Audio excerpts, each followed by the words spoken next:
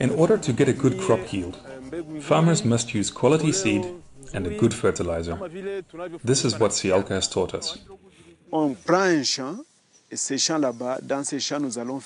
In our fields, we apply good management practices to soybeans and beans by planting in rows and using fertilizer and inoculum. This field is a demonstration plot. When we harvest here, all the farmers come to see. From then on, the farmers want to adopt the same technologies that give such a good yield. We plant in rows and use fertilizer as follows. First apply a mineral fertilizer like NPK or another chemical fertilizer in the furrow in the soil. Mboleo ya kizungu ambayo wanaita NPK ama mboleo nyingine wanakamata hiyo mboleo wanatia. On top of this, add some organic fertilizer like compost and cover with soil. Juu ya hiyo mboleo ya kizungu wanatia mboleo ya kienyeji ambayo tulisema materia organique. Kishatia hiyo materia organique. Then apply the seed and cover again with soil. Sasa rhizobium. You can also use rhizobium, which is a kind of fertilizer which fixes or binds nitrogen from the atmosphere. Do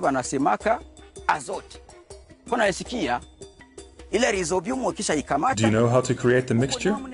Ah, I see that you already know how. You can use rhizobium by doing the following. Add a little water to a small bottle, and to that water you add a little sugar.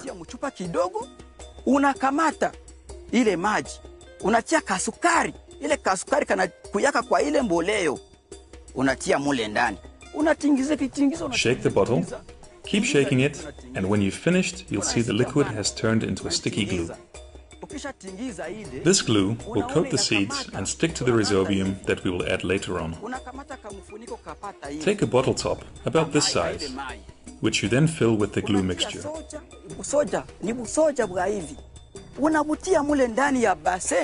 Add soya seeds to a large basin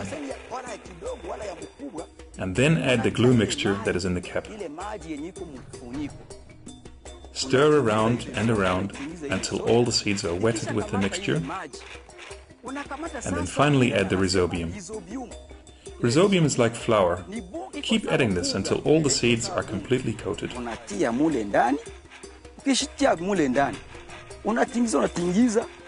Ile soja inakamata ile rhizobium. Unakamata ile rhizobium, sasa pale unaanza panda. Juu ile rhizobium. Rhizobium doesn't like sunlight. In fact, this will kill it. So it's important to sow the inoculated seeds and cover with soil immediately. Unaanza panda pale na unafunikia pale. Tunafanya hii mulimo kwa kawaida mbili. We can proceed in two ways. First, we sow multiple rows of legumes in between the rows of cassava, because here the cassava is not yet mature. Lakini wakati ya kawaida ya pili tunafanya rotation. But where the cassava is near maturity, we reduce the number of lines of beans so that the large biomass of the cassava doesn't impede the good growth of the beans. Isiweze kivuli ya mihogo isipiganishe kukoma ya maharagi. For the first cropping season, we plant cassava with a spacing of 1 by 1 meter and plant 2 lines of beans or soya between the lines of cassava. For the second season, we only plant 1 line of beans or soya between the lines of cassava. After testing these technologies, we disseminated them widely amongst households.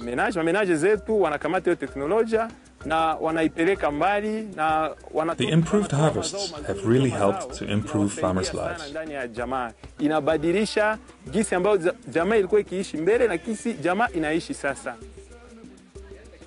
We've learned that planting soya within the maize is useful because the maize is able to use the nitrogen that is fixed by the soya, and this helps the maize to mature well. It is from this maize that we produce flour for our porridge, for the children and the family. This is very satisfying for us, and it's for this reason that Sialka makes us happy. Tulianza na 600 gram kwa kupanda. We started by sowing 600 grams of seeds, and now we've harvested 20 kilos. This was a big advantage for me. I'm convinced that planting in rows is very important. My advice to other farmers is this: do it, because planting in rows leads to a high yield. Kwani kunatoka mazalio ya shamba mingi sana.